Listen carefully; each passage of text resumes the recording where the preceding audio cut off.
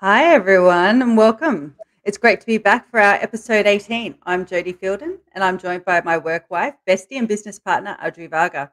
During these podcasts, we share with you how you can leverage your passion into profit.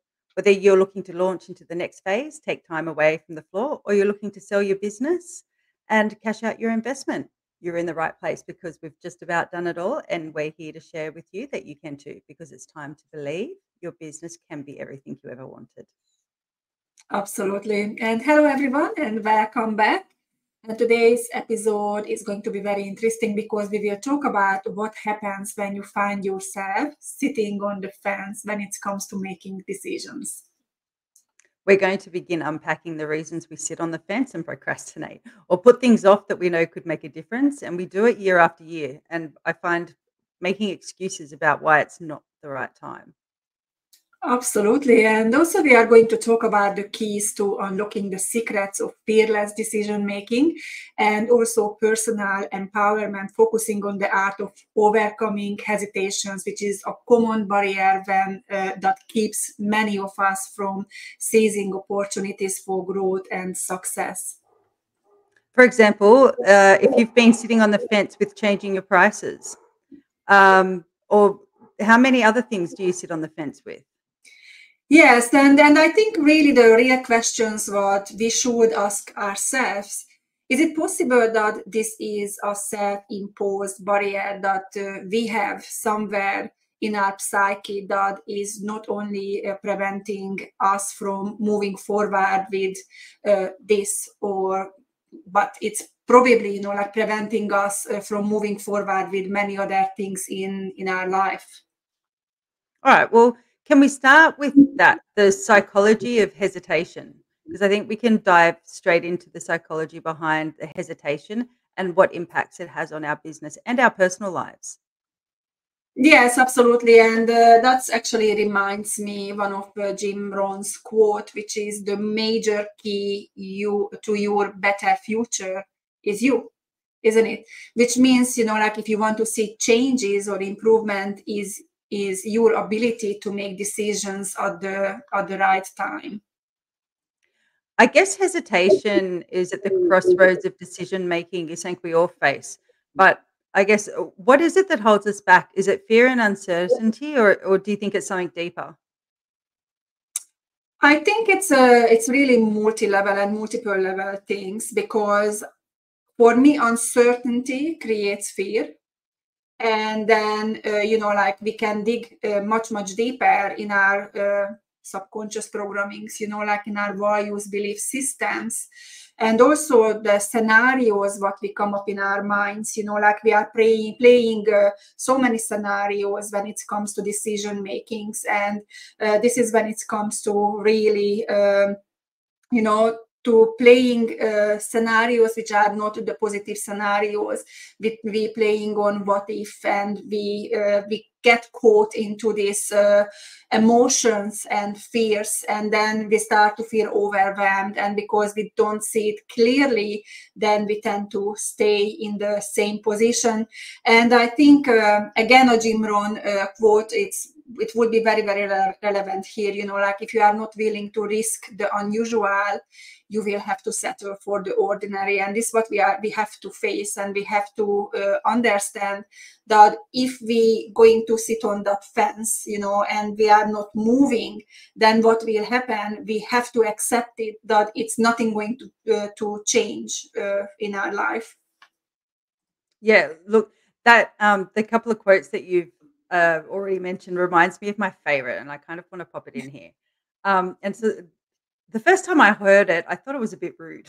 If you always do what you've always done, you'll always get what you've always got.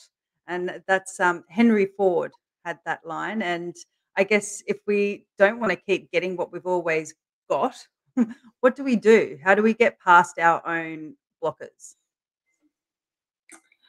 I think what we really need to look at is that like what will happen if we don't do it. Like if you're considering to do something and you are hesitating about it, and like it can take sometimes years and years of hesitation, which is going to be really to think about what kind of price I'm going to pay later for not being able to make a decision right now.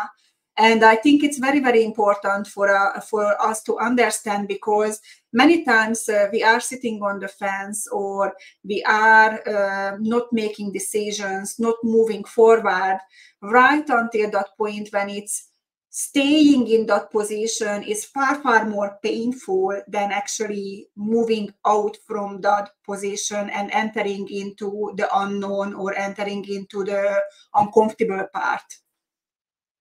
Yeah, I guess those fence sitters usually won't get off the fence until the fence hurts their backside a bit too much. Yes, yes, yes, and that's true. And this is when life makes a decision for you, and it's never really a good thing, because if you make a decision on your own, you can navigate change better. If you welcome change, you can navigate change better. I always bring up this on coaching sessions when I'm talking about this kind of things with our clients. If you are about to jump off the cliff, yeah, it's always better if you make that decision for yourself, because you can prepare, you can have a parachute or whatever, you can jump safely, and you can do that in a way which is beneficial for you. Then opposite to that, when actually life pushes you off that cliff, and then you need to learn on your way down how to make this to work for yourself. And it's exactly the same for business also. I guess so, because if someone pushes you off, you're just all arms and legs everywhere screaming. At least if you've made the choice, you may still be screaming, but you've got a little bit of control about what you're doing. And you are prepared, you do everything to people. Yeah, you know that you're going to hopefully aim feet first instead of belly flop in. Can you talk us through some strategies, like talking about preparing? How do we prepare? Some strategies that you give clients when they're in that moment of indecision, like when they want to make it, but there's something holding them back and they just don't know how to make the decision. So there's a couple of things you can do, and when it comes to making decisions, when I know, what would be the solution, that's already a good thing, because you already did your research and there is a solution for you, but you are hesitant about if that solution is really the solution for you. So this is when I do my paper brainstorming, when I know what I want to find out, and then I divide that sheet of paper for two parts, which is positive and negative, and then I think about it. So if I step into this new thing, what are the positive things and what are the negative things? And once you put everything down onto the paper, it's not that scary anymore, because it's out of your head. So you don't have to deal with that really close emotional feelings, like the fears, the limiting beliefs, and everything else. Once it's on paper, actually it's in distance from your inside and from your emotions. It's so much more easier to make a decision based on facts. And obviously, if you have 17 positive and 3 negatives, then it's really quite logical, that you could benefit from whatever you're trying to make a decision on, like when it comes to, like 50-50 or more negative than positive, then at least that this is possibly not what you need, and then you need to get into the research mode.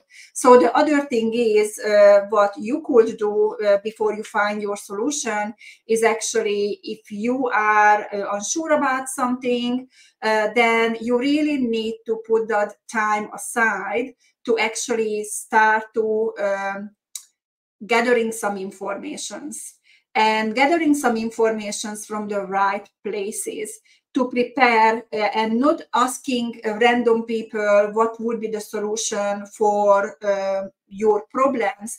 It's actually more finding the right platform and the right people who can answer to your questions, to actually ask the questions from those papers.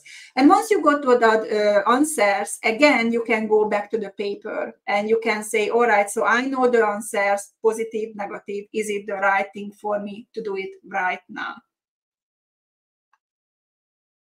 Yeah, it's I use that method that you said. You told me that a while ago, how to do that method. So I guess once you've made the decision, people say, okay, everyone talks about the decision and it makes their life better and everything transforms. We were talking about a client because we were discussing this topic before we jumped into the podcast, that we thought we would talk about this one particular client of yours. Would you like to um, explain and we'll just tell the story about this particular salon owner that we were talking about before we jumped in? Yeah, so this particular salon owner was actually sitting on the fence quite a long time. She knew something was wrong with the business because she had to go to her husband to ask the husband to invest money into the business in order for her to be able to pay boss or pay bills. And after a while, obviously, she realized like that shouldn't be right because we are working really hard, and we are making some money, but it's still not enough money. So she was sitting on the fence for a while and she was trying to figure it out on her own what to do about it. And then she came to ask for help. But when she came to ask for help, she still had so many chit chat in her head that once she got the solution and she decided that she find her solution, she actually stopped and she ghosted us. She ran away, she ghosted us. And that was 6 months from her life until she went back to the same old, because all those things what are holding us back to make changes, she went through all that process. So then pandemic happened. And this is when it was staying in the same position were most painful or more painful than coming back and pick up the pieces from where she left. And when she did that, it's actually amazingly a whole transformation started for her.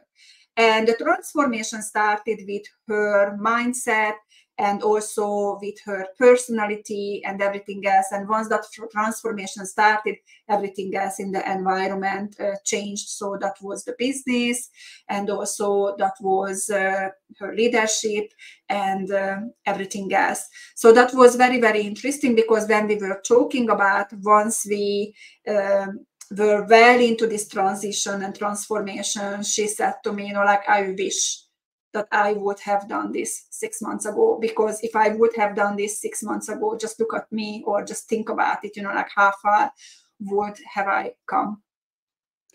And that first text message that you got from her when you changed your prices was it was her first week that she changed the prices. They had only been open for 4 days, not their usual 5. So she was open from Tuesday to Saturday. And it was her biggest week she's ever had in history of owning her business. And not one person complained or cancelled their appointment because of the price change. Now, and it wasn't a giant one. It was very well thought out and strategized with the two of you. And I had a quick look at her numbers to refresh my memory before we started talking. And I want to know, do you remember how much difference you made to her bottom line? Now, in saying this, it was only this year you started working with her in the April and finished around, well, the numbers I looked at were until October.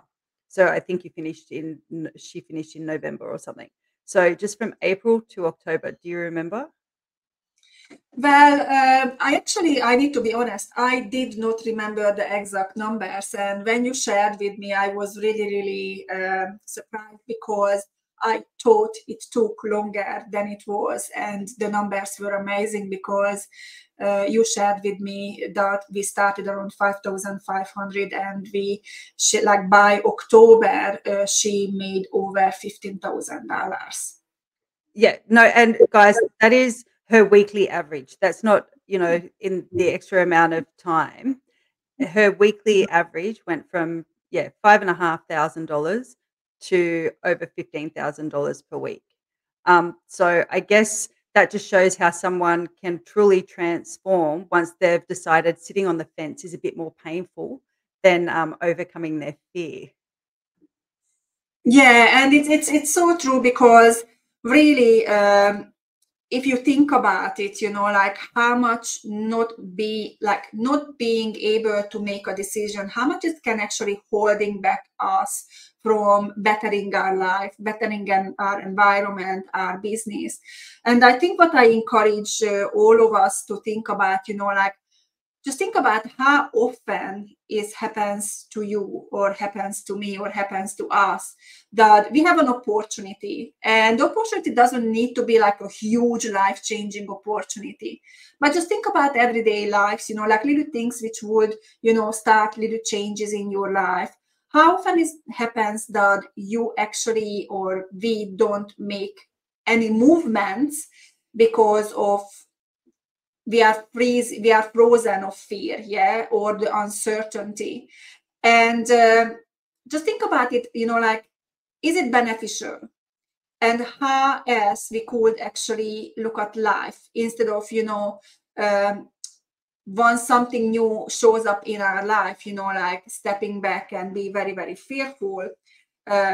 What I normally do, and it took for me for a while to arrive to this mindset, because I used to really, really be fearful from any big changes. And when I decided to move to Australia, I had to I had to use to lots of changes because finalizing and finding the right visa and all those things. Like I remember in the beginning, like I just wanted to run away and hide away, from everything, just hide under a rock, and things just will come better. But then I realized I actually need to be open-minded, welcome, and also once I open-minded and welcome, then I am in control. When you fearful, when you overwhelmed, you are not in control because you don't have enough information to make a decision, but like something is stopping you to gathering more information. And that's the main part when I think the smallest steps what we can do, instead of making a decision right there and right now, you say, all right, so this is an opportunity. I'm not quite sure if it's right for me or not, but let me to find out more. And I think this is the most important, smallest step what you can make for yourself, instead of staying there in uncertainty. And I think it's also important to remember not to let people that don't know what they're talking about influence your decision.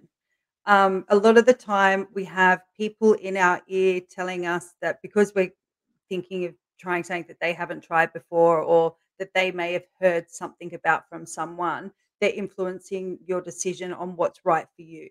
You need to be able to comfortable to take that step and ask the questions from the people that actually have the answers or who have been there and experienced it before. Um, so I guess it's true that, overcoming your hesitation is a journey in itself, and each decision you make is a step towards your future, and um, I don't think hesitation should hold you back, because I think we end up looking back. I was speaking to another client yesterday, and it was I'm still in the same place now that I was last year, and I've been thinking about changing my prices all year, and I know I should, and I've got people waiting on my waiting list, but I just don't know why I'm not. And I guess it's that I don't know why I'm not is the biggest thing that holds everyone back. And it's that kind of invisible ghost that's holding you there, sitting on the fence.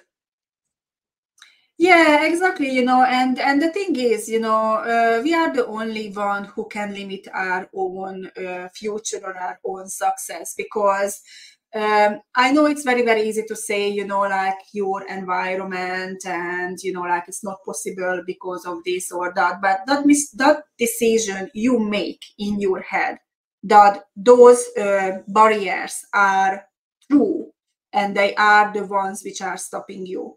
And Jodie, you are absolutely right about, to listening to other people opinion or whatever. We always open to other people opinion, but you need to have the strength and the filtering system to understand if that is beneficial for you or not. And even when we giving our advice to someone, it's very important for us to understand that our own limiting beliefs can influence other people's life dramatically. And it's very, very important to become not judgmental and basically distance yourself from emotionally and basically from everything what you would implement in your life, and give that really gold help, which would help that person to move to the next level. Because it's very, very true, like many times we get some advice from friends, husband, wife, team members, or whatever, and they speak from their experience and from their own limiting beliefs. So And working on ourselves, sorry. Yeah. sorry, I was just going to say, sorry to cut you off. I was going to say, in saying that, generally the people that are giving, this is, for an example, one of our clients a couple of months ago, when she was first starting to change her prices, and she was a bit scared, and she had to do, all the work with doing the break even and the calculators and everything. Her husband and her mother-in-law were saying, "Why are you doing this? Like, it's just so much work. You'd be better off working for someone else. You could just make the same money that you're making now. You can work for someone else." And it's really easy for someone in that moment to go, "Actually, that's the easy choice. I don't want to, like, I it would be easier just to go and work for someone else." It takes a lot of grit and fortitude that, the small percentage of people have, which she amazingly had, and to push through that when all these people are like telling you to stay back where you are, and to actually move forward. And then, 6 weeks later, when they're seeing the results, they're all, "Oh, this is amazing." And now they're positive about it. But they didn't get on board until they saw the proof coming in. And I think that's really important to realize that um, a lot of the time, the people that are telling you not to do something are people that have an employee mindset instead of Yeah. a business owner mindset. I think, you know, there's that big mindset transition that has to happen as well, the way you look at tasks that you're doing. Because if you're an employee sitting there for an hour doing your break even budget, that's, why would I do that? Yeah, and how you can overcome that, it's basically becomes your personal strength, visions, and why, If you really know why you are doing it, and if you really have your goal in mind, which for this business owners, very, very strong. Like she wanted to do this for very long time, and she decided to actually go for it, and now nothing really can stop her. So she got there at the end, but she has very, very strong vision. She has a very good goal in mind. And she said, "You know what? I just focus on what I want, and I will ignore everything around me." And don't misunderstand us, like it was very difficult for her. We had to work on her mindset. Like we had to stop working on what she wanted because we had to work on the mindset. It was weakening her, but she still had the strength. And she said, "I need help because this is what I'm dealing with right now. And I have the vision. I don't want to turn back, but I need some help from you guys to actually make sure I'm going to stay right on track." So we spent 2 sessions with her to basically working through all those fears, limiting beliefs, and everything else. And now she's back on track. Yeah, she's doing amazing. So if you think that you've been sitting on the fence, especially around pricing, we've mentioned it a lot because at the moment we're really focusing on our pricing nexus and helping people make more money without having to have more clients and getting their business foundations right. So if you'd like to join us on the retreat, you are more than welcome to reach out to us. If you have questions about, oh, look, I don't think the retreat's right for me. What other options have I got? Or you want to have a session with Adriana and just talk about your own limiting beliefs and, what you can do for your next move